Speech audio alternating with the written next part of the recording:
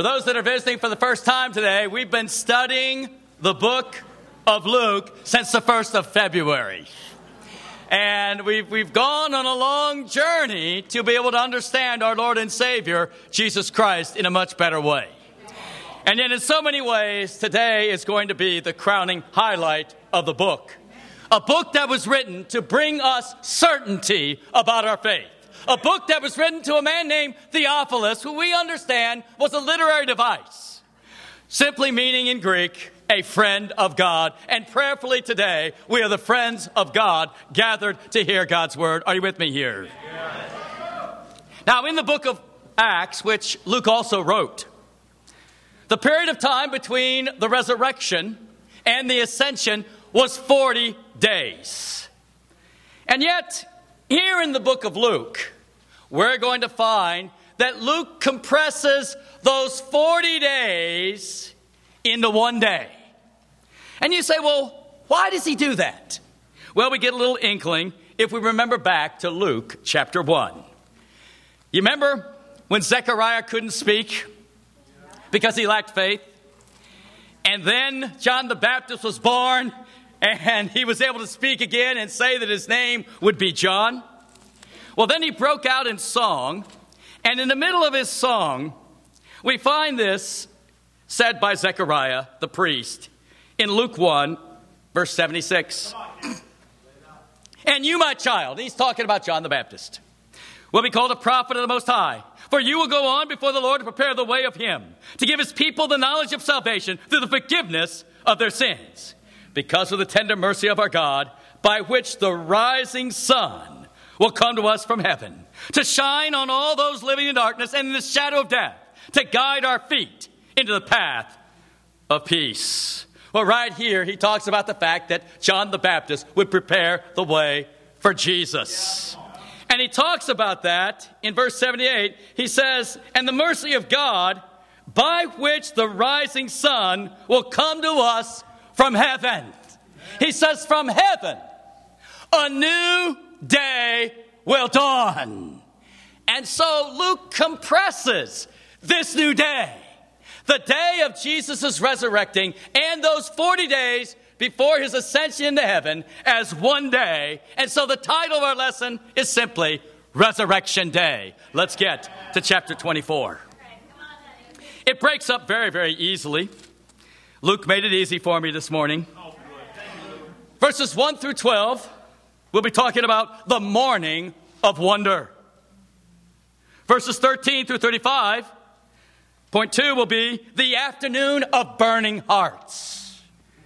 And our third point, verses 36 through 49, the evening of hope.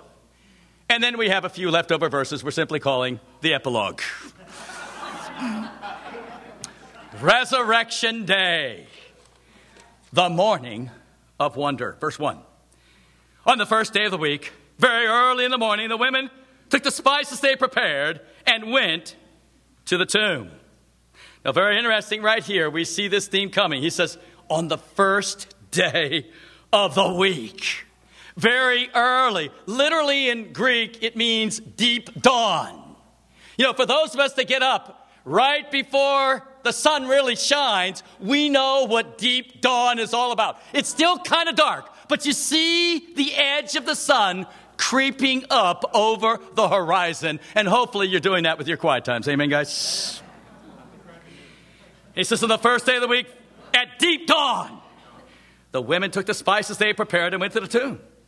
They found the stone rolled away from the tomb. But when they entered, they didn't find the body of Jesus. While they were wondering about this, suddenly 2 men in clothes that gleamed like lightning stood beside them. In their fright, the women bowed down with their faces to the ground, but the men said to them, why do you look for the living amongst the dead? He is not here. He is risen. Remember how I told you while he was still with you in Galilee. The Son of Man must be delivered into the hands of sinful men, be crucified, and on the third day be raised again. Then they remembered his words. When they came back from the tomb, they told all these things to the 11 and to all the others. It was Mary Magdalene, Joanna, Mary the mother of James, and all the others with them who had told this to the apostles. But they did not believe the women because their words seemed to them like nonsense. Peter Peter, however, got up and ran to the tomb. Bending over, he saw the strips of linen lying by themselves, and he went away, wondering to himself what had happened. The morning of wonder. The women wondered, and Peter wondered. They were surprised, perplexed, confused, and sad.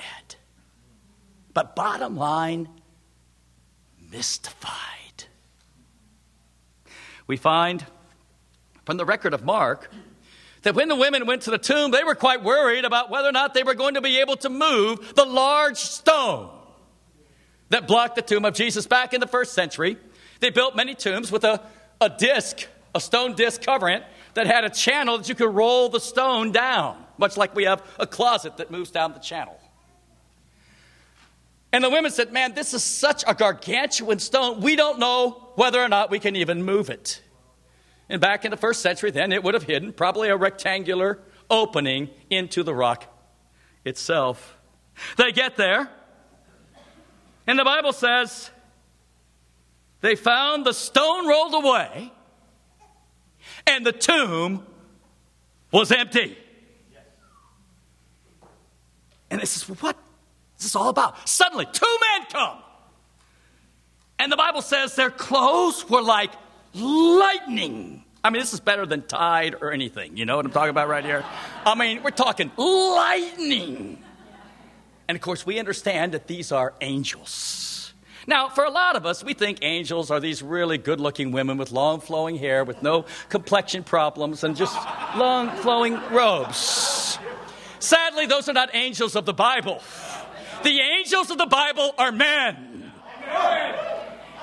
And the Bible says these guys, you don't mess around with them. One angel in the book of Isaiah wiped out Sennacherib's army in one night of 185,000 men. Boom! That's just one angel. Think what two could do. Let me tell you something. When you see these guys in dazzling white, and they come to you, you'd be like the women. Time to hit the ground.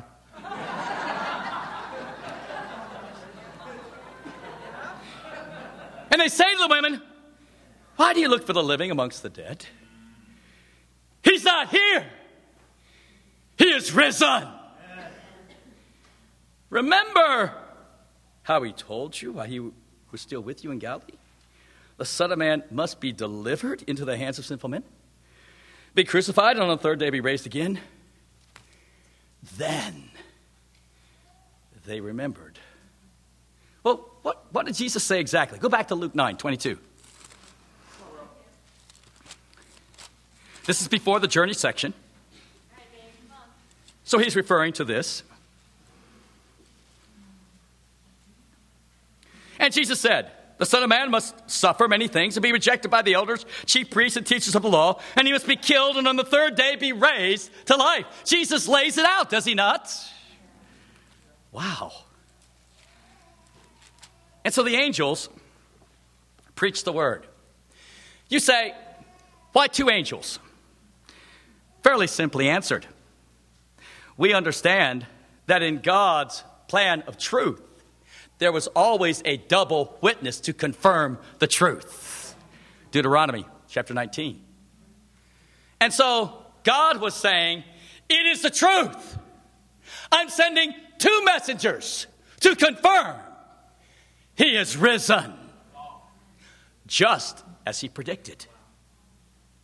The Son of Man, of course, referenced back, as we've looked many times, into Daniel chapter 7, as Jesus takes the throne beside the Ancient of Days. And we see right here, the inference by Luke is, the Son of Man must be delivered into the hands of sinful men. Well, who did that? God. To be crucified. Who allowed that? God. And on the third day, be raised again. Who did that? God. See, he's laying out that all these things that look so disastrous to so many people was in fact by divine design. It was the plan of God. And Jesus prophesied. God has been in control of all of these horrific events. And now his plan was coming to fruition. They were fired up. We understand very simply right here. Why did the women not believe? Because they forgot the scriptures. Well, they're so excited once they believed. They go on back. They tell the 11 and all the others that are gathered with them. And of special note, we find that Mary Magdalene is the first person to meet the risen Lord. Mary Magdalene, Joanna, and Mary, the mother of James, are the ones that report this back to the apostles. And now we begin to see the great faith of the apostles in verse 11. But they did not believe the women because their words seemed to them like nonsense. Whoa. Not a real flattering picture of the guys that are supposed to be the cranking preachers of the future. But you know, that adds, in my mind, a lot of realism to it. It's kind of interesting right here.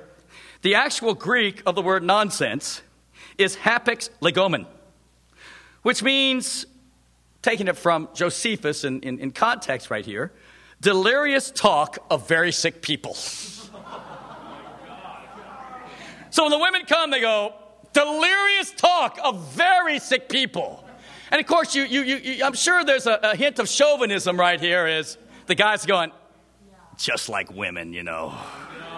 But in fact, the women later would go, just like guys to doubt us, amen?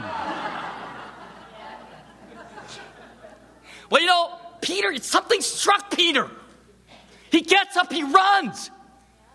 He too sees the stone's been rolled. He goes into the tomb, and then he notices something that's blown away. The grave clothes have been set aside. Oh my goodness. Could it be?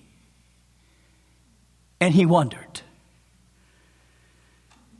You know, it occurs to me that we of the 21st century have very little respect for the Word of God.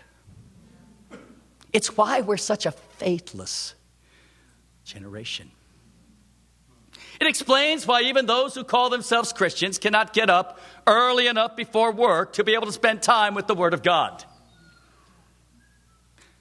I suspect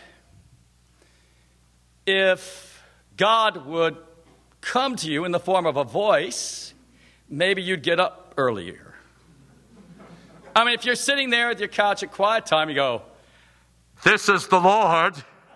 This morning will be Matthew 6:33. But seek first his kingdom and his righteousness, and all these things will be given to you as well. So don't worry." Thank you, God.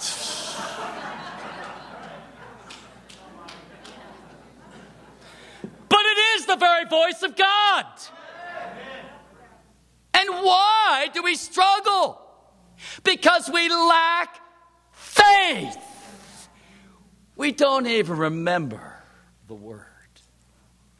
How bad can it get? You can drift away to the point where you even forget your commitment, where you said, Jesus is Lord. You know, I don't know about you, though. I've been pretty pumped by the restorations of late. I mean, Mike DeVille, Laura Kimborowitz, Steve Paul. I mean, they were awesome restorations. Amen, guys? These people had left the Lord, but they came on back. And then today, with Tao and Heather, that was cranking. Amen? And what it is, I mean, I don't know if you could see it. But did you see, you may not have noticed it, but did you see that Tao was a little fired up?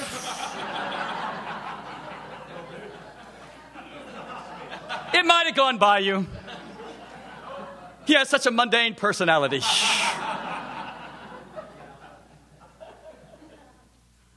Even Heather. When Tracy cried, she cried. You see, when you remember the word of the Lord, it becomes something sacred again. What if you were to read the word of the Lord and you really, I mean, just for example, and you really believed it was God speaking to you every morning?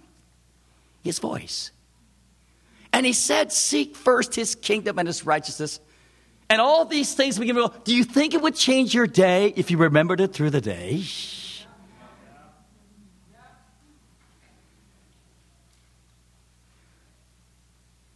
Love those who hate you.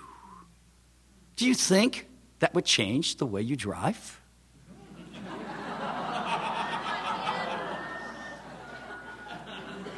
For some, sadly enough, it might even change your marriage. I don't know. I'm just suggesting that if you remember the Word of God, it would change your life and you'd be fired up about it. You see, if you're only wondering, then you don't yet believe. See, wondering if it's really true equals it being a bunch of nonsense. But you know something? For Mike and Laura and Tao and Heather, they're telling you, Jesus is Lord. The Word of God is inspired and inerrant. I blew it. I sinned. I know the wickedness of the world, and praise God in His mercy. He's received me back, and God's people have received me back. Truly, it was a morning of wonder. Let's move to the afternoon. The afternoon of burning hearts. Verse 13. Now that same day, two of them were going to a road called Emmaus, about 7 miles from Jerusalem. They were talking with each other about everything that had happened. As they talked and discussed these things with each other, Jesus himself came up and walked along with them.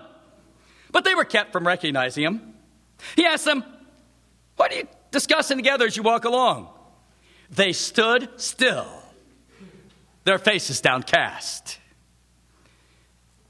Now, the question has to come right here. Who are these people? We find later on in the text, as a matter of fact, verse 18, we're introduced to one of them. His name is Cleopas. It's referred that the two were actually at the meeting where the three women came back and reported, hey, the stone's been rolled away. The tomb is empty. The angels have said, he is risen. They were there. Now, they're heading on back to their house in Emmaus. And on their way back, they're talking about the meeting. And this dude comes on up to him. Turned out to be Jesus. They didn't recognize him. Well, we have a couple of mysteries right here. First, who's the second person? I think the second person is most likely his wife. You say, why? Well, read down to verse 29. This is later on. But they urgently urged Jesus, stay with us, for it's nearly evening. The day is almost over. So he went in to stay with them. Now, truth be known, there are 5 or 6 different theories about who this person is, and none of them is completely compelling. But the wife seems appropriate. Secondly, why didn't they recognize Jesus? One thought is God supernaturally blocked them being able to see it, and that's a possibility. I don't know if that's true. I think sometimes we can get so sad, so down, and see a person out of context that we don't even recognize who they really are. I was on the plane just a few months ago. I'm sitting there, and in walks this lady. And she goes, Kip! And I'm going through my files. Have you ever gone through your files? And I went back through them, all the Christians you ever knew in your life, all the people that didn't like you, all the people that, I'm going through all these different files. Hey! Now, at church, you can be saved by saying, hey, sis, how you doing?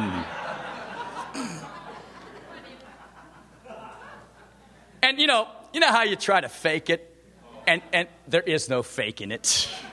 She goes, you don't recognize me, do you? No, I don't. Got it. She was having so much fun. Well, she was out of context. Plain. Boyfriend. Hat. takes off the hat. Boyfriend steps aside. Oh, it's Olivia's tennis coach that she had for 3 years and ate at our house all the time. So I do think there's a possibility that given their lack of faith, given the just total hurt and misery, there's a possibility that it wasn't simply a supernatural blocking of the recognition, but in fact, it was just so out of context to think that Jesus was risen. We move on. He asks them the question, what are you discussing as you walk along? Verse 17. And they stood still. It just blew they just couldn't even speak. Their just faces went downcast. Verse 18. One of them, named Cleopas, asked, are you the only visitor to Jerusalem? And you don't know the things that have happened there these days? What things? About Jesus of Nazareth, he replied. He was a prophet, powerful in word and deed before God and all the people. The chief priests and our rulers handed him over to be sentenced to death, and they crucified him. But we had hoped that he was the one that was going to redeem Israel. Boy, you feel the pain, the shattered dream. And what is more, it's the third day since all this took place. In addition, some of our women amazed us. They went to the tomb early this morning, but they didn't find the body. They came and told us that they'd seen a vision of angels who said he was alive. And some of our companions with the tomb found it just as the women said, but they didn't see him. Wow, that's a lot of faith. You know, right here, the dialogue, most likely Luke got firsthand from Cleopas, who probably becomes a powerful disciple. There's hope for us all. But in it, we see that faith is destroyed not only by not remembering the scriptures, but when dreams are shattered. When things don't turn out as you thought they should. This is a faith stealer. How many people have had their faith stolen by things that have happened inside of their family? How many people have had their faith stolen when their dreams for a certain college or a certain profession didn't become realized? Or even a relationship that they had banked on doesn't happen? Or even worse, there's a loss of somebody that you love more than any other human in the world. Or maybe you just didn't figure that you wouldn't be that healthy. It wasn't in your plan. It's a faith stealer. And though these people cared deeply about Jesus, they had no faith because their dreams were shattered. And yet here they understood the gospel. I mean, it is interesting, you got to admit. I mean, they outline it all. It's the third day. Well, the third day for the Jew was always helpful. I mean, it was on the third day that Abraham arrives at Mount Moriah ready to sacrifice Isaac. It was the third day that Esther says, okay, I'm ready to go in and see King Xerxes. It was the third day that Jonah gets coughed out of the fish. I mean, the third day has always been a sign of hope for the Jew. And they say it's the third day. They understood that the stone was rolled away, the tomb was empty, and that the angels, but they just blew it off. Wasn't real angels, just a vision. It was the women. That nonsense. What's Jesus say? Verse 25.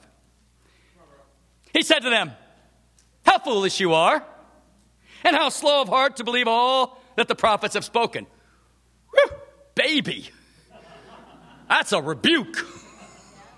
Now remember, they think this is just a stranger. Here's this dude. They're shattered in their faith. They're walking back to their house. And this guy just doesn't know anything, now starts rebuking them. What is wrong with you two? foolish you are! How slow of heart to believe all the prophets have spoken. Did not the Christ have to suffer these things and then enter his glory? You see, the Jew had no place for a suffering Messiah. They were looking for a David, a champion, a commander of thousands. As David threw out the Philistines, the Messiah, the Christ, would throw off the Romans. They had no room for a suffering Messiah. And beginning with Moses and all the prophets, he began to explain to them what was said in all the scriptures concerning himself. Well, what would he have said? Well, we get a glimpse of what he said by looking at some of the sermons in the book of Acts. We only have time for a quick one. Turn to Acts chapter 3.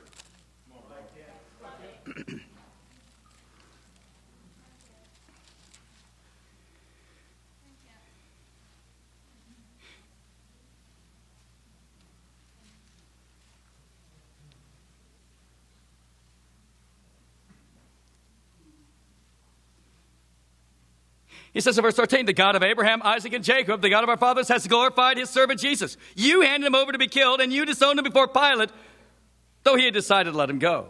You disowned the holy and righteous one and asked that a murderer be released to you. You killed the author of life, but God raised him from the dead, and we are witnesses of this. Verse 17, now, brothers, I know that you acted in ignorance, as did your leaders.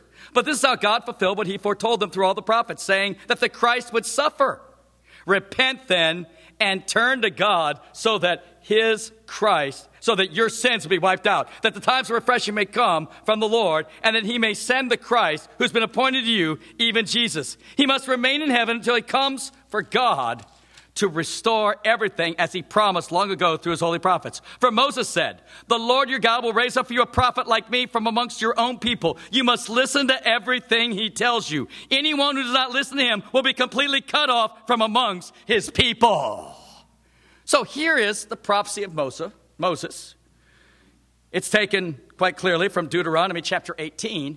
And he says, there's going to be somebody just like me. So now we see that God, in his wisdom, had Moses come, and now Jesus is the new Moses, taking his people to the promised land. Amen, guys? So he goes all the way through the Old Testament scriptures, giving people faith. But it just wasn't the Messiah they expected. Let's get back to Luke chapter 24. Verse 28. As they approached the village to which they were going, Jesus acted as if he was going further.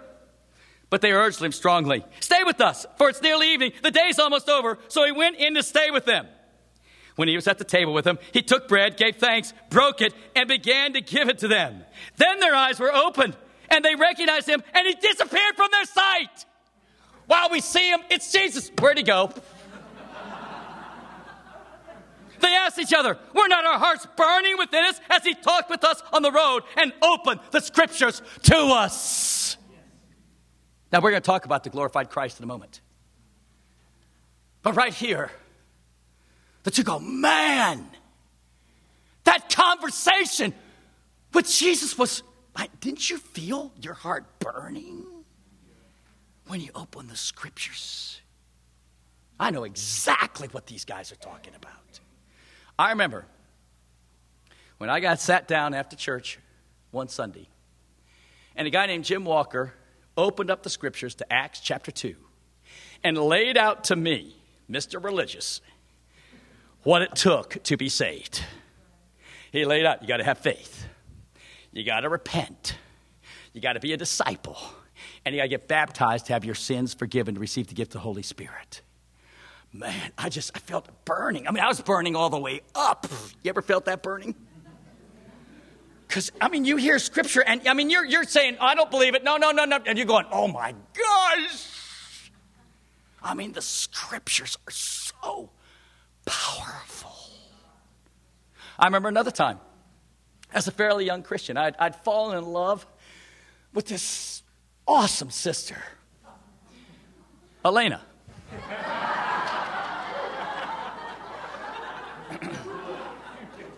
And I was discipled by the minister at the church, a guy named Chuck. And we had our time together on Fridays. And I called Chuck up and I said, Chuck, I've got some stuff that's really come on up. Because Elaine had asked me to take her to the airport. But I was unsure whether that'd be cool and not spend all that time. And I go, Chuck, I just think I can't come for the D time today. I've got some other things, some really important stuff's really come on up. He goes, okay, bro, fine. Next Friday, I come on in. He said, bro, I missed last week with you. I says, yeah, I just had stuff to do. He says, well, funny thing, Kip. Last Friday, I saw you driving with Elena one direction while we were going down the other direction. And then we went over to 1 John chapter 1. Oh, baby. I felt my heart burn.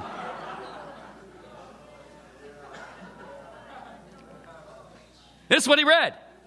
Chapter 1, verse 5. This is the message we've heard from him and declare to you, God is light. In him there's no darkness at all. If we claim to have fellowship with him, yet walk in the darkness, we lie and do not live according to the truth. He said, Kip, he says, the only thing that makes our relationship special is that it's based on truth. The moment you lie, the moment you deceive, you destroy our relationship. I left there. I was nauseous. Have you ever just been that taken aback? As your heart burned all the way down to there? It's because it's the truth. I just broke down crying because I knew I had shattered something very special. And Chuck was good enough to forgive me and all those good things, but I wonder, in our relationship with each other, are we just kind of giving our thoughts? Or are we breaking open the Word of God and saying, something, my brother? See, a lot of times we understand the call of God to make disciples of one another, to call each other to obey the Scriptures. But something, if you're just telling people, it's not going to impact. You've got to get the Word of God out there. Is that what's happening in your D time? You're talking about the Word of God. You're using the Word of God. See, you may be frustrated. I can't believe the person I'm trying to disciple never changes. Get the Word of God out. I'm so frustrated by this person. I'm pulling out my hair. Get the Word of God out. Let God do the work. Are you with me right here?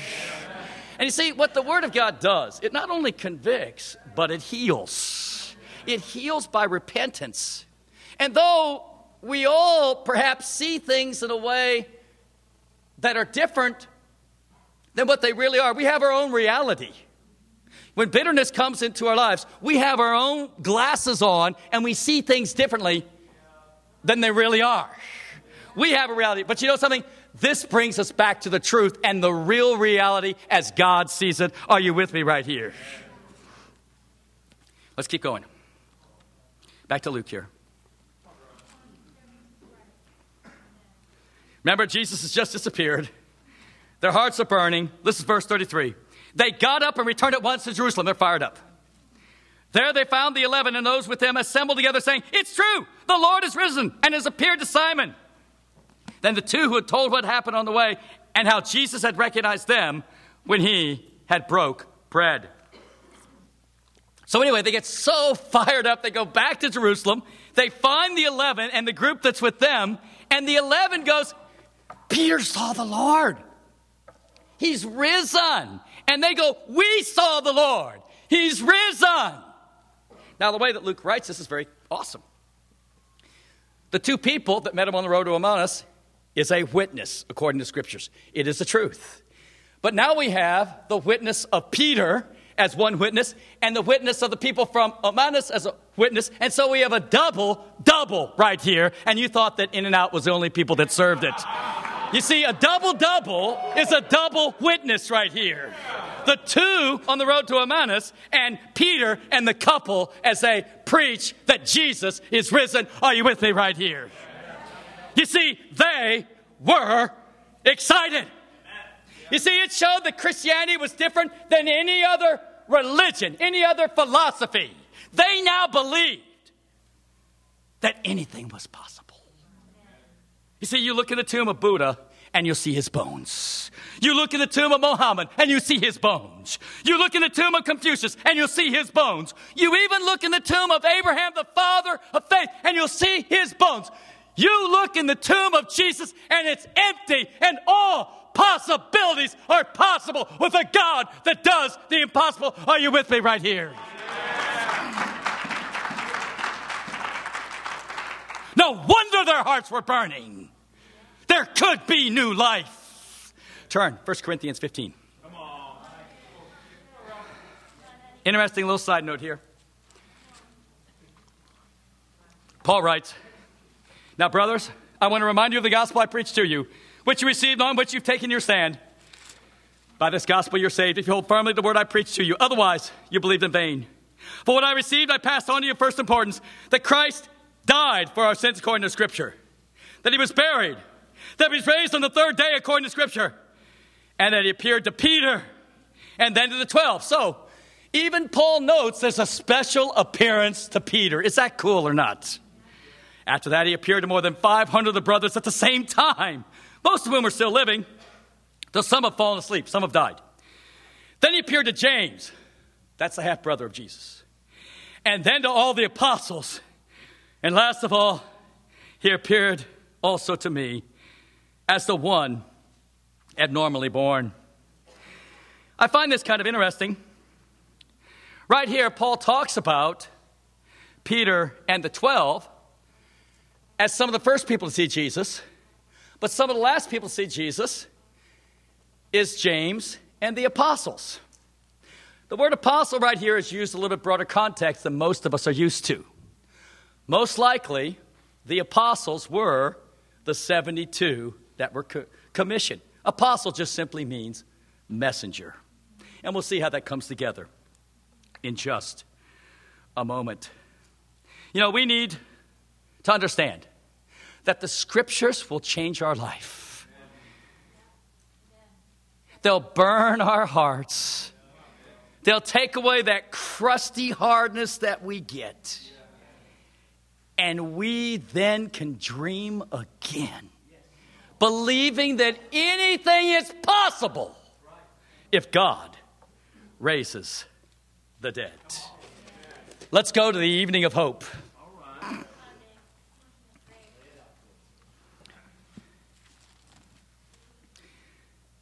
So remember, they're all fired up at this meeting. Verse 36.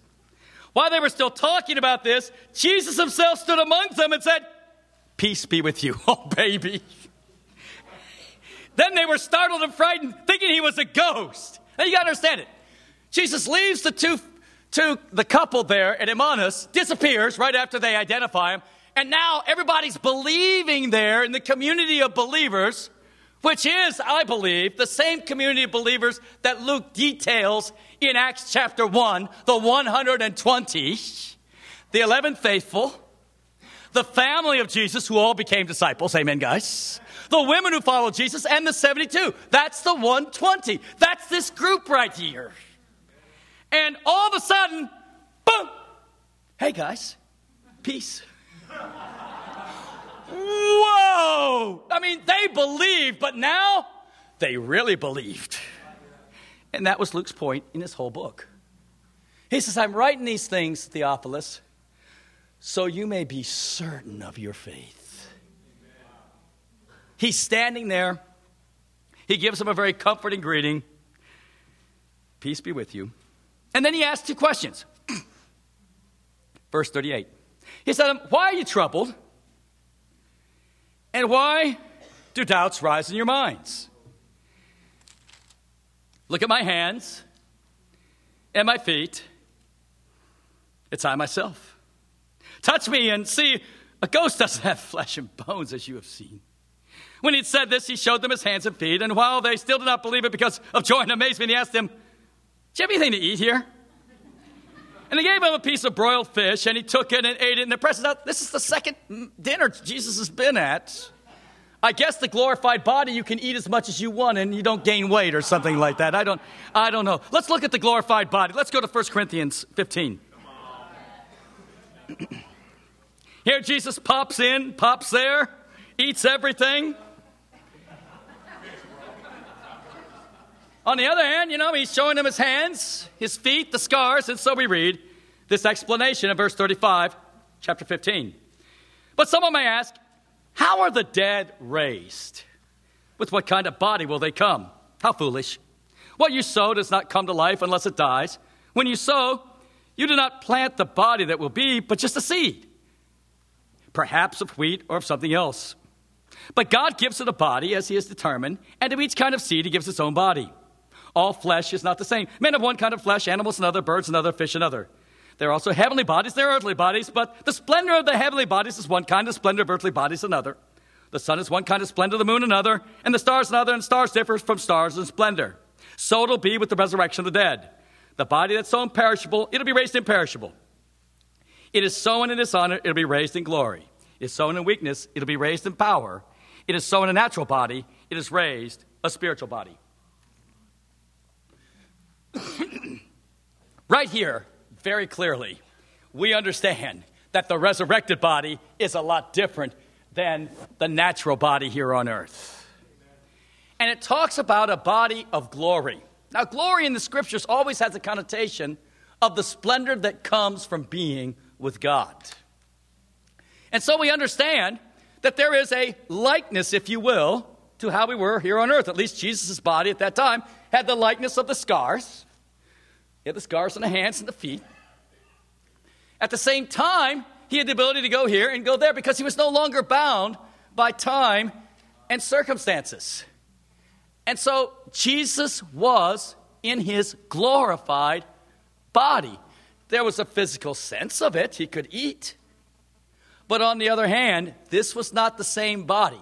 In order to get this glorified body, Paul says, you have to die.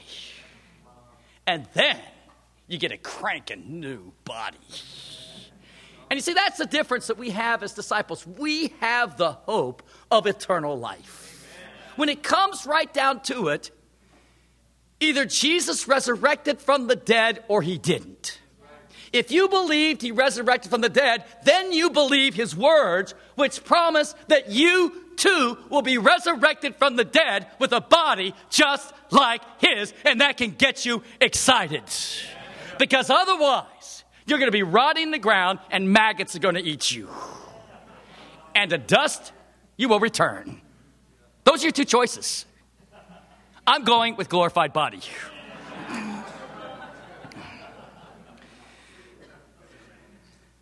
Let's move on. Verse 44. He said this to them. This is what I told you while I was still with you. Everything must be fulfilled that is written about me in the law of Moses, the prophets, and Psalms. Then he opened their minds so they could understand the scriptures. He told them, this is what was written. The Christ will suffer and rise from the dead on the third day, and repentance and forgiveness of sins will be preached in his name to all nations, beginning at Jerusalem. You are witnesses of these things. I'm going to send you what my Father promised, but stay in the city until you've been clothed with power from on high. Right here, we find that now the disciples believe, and they are now operating with a belief that all things are possible. They're expecting miracles to happen. You know, one of the things that I think is going to be challenging for all of us in the next few months and years is the financial crisis that's coming on in America. And I see it to be absolutely controlled by God. It's coming. You're not going to stop it. And there's no place you're going to be able to hide your money that it's not going to be hit. Now, as a disciple, we can stay cool, calm, and collected. Well, for some of us, because we have no money. Amen. But we understand that when the hand of God comes down, particularly financially on a nation, it's the judgment of a nation, and it's the humbling of a nation, and it's going to make people go, God, I need some help. It's going to make them more open. Amen, guys? But things are not always going to turn out the way you want. I think about the challenges that the Klopeks had. They lead the church in Phoenix. They wanted to go full-time after the Sullivans went down to Santiago. They had this house. They had 2 houses. And if you ever had to have 2 house payments, oh, boy, the second one is crushing. And they gave a deadline at the end of August that unless they could sell this house, it was going to go into foreclosure, and they'd have to just take all the penalties that go with it, particularly the hit to their credit. Well, sure enough, August 23rd, it sells, and they're praising Jesus. What was extra awesome is they gave him cash. That was awesome. On the other hand, the Hardings, they equally had a crushing house payment. But sadly, their house went into foreclosure. What? Did God not like the Hardings? No. God just handled that a different way. The beautiful thing, I think, with the Hardings is they haven't let it hit their faith. And they go, well, God is in control. In a way, this is awesome because, well, okay, so it's foreclosure. We're going to be bankrupt. But that means, well, we don't owe anything. And so now we're free to go into the ministry since we have no debt. And so we're very excited to announce that the Hardings are going to be taking over the leadership of the Portland International Christian Church and going in to the full-time ministry. You see, God works out. God works out things, but maybe not in the way that we think. But if we have an understanding of the miraculous, we can trust God. In this last section, it's very interesting. Once they believe, Jesus says, okay, here's the plan. Starting in Jerusalem, you take this message to all nations. It was a simple plan. That was God's plan all the way along. That's why all the things that happened in the Old Testament. That's why the suffering Messiah. That's why the crucified Jesus. And that's why the resurrected Lord. It was so the message of salvation would go from Jerusalem to all nations. And you see, when you're excited about your faith, you're going to tell everybody. Wasn't it awesome last week when Eddie got baptized? Yeah. And back here, he had a whole clump of all of his friends from high school. Why? He was flat pumped up about the Lord. You know, it was really kind of cool. You know, remember when we sent out the mission team to Honolulu? You had the tent up here. They were all fired up, a little scared, but fired up. You know, it's been exciting. They went there, and those 10 disciples joined the little remnant group. In the 3 months they've been there, they've had 10 additions, 6 baptisms. They're supposed to have 5 baptisms next week. Is that awesome? God is moving in a great way when you're excited. Also today, New York has their first baptism, the New York church. Is that exciting? God is moving. Well, you know, here's our chance. Next week is Bring Your Neighbor Day. My question is, do you believe in the resurrected Jesus? If you believe in the resurrected Jesus, you are flat going to bring as many friends, as many families, as many strangers as you could possibly bring. Because you want them to have what you have. Unless you've forgotten. Unless your dreams were shattered. But if you believe, then you're going to want to go to Jerusalem and to all nations so they can hear the message. I really do hope and pray, guys, next week we blow it out for Bring Your Neighbor Day.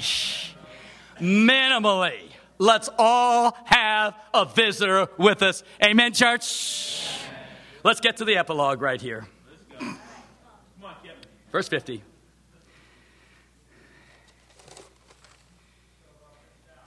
We saw the morning of wonder, the afternoon of burning hearts, the evening of hope, and now the epilogue.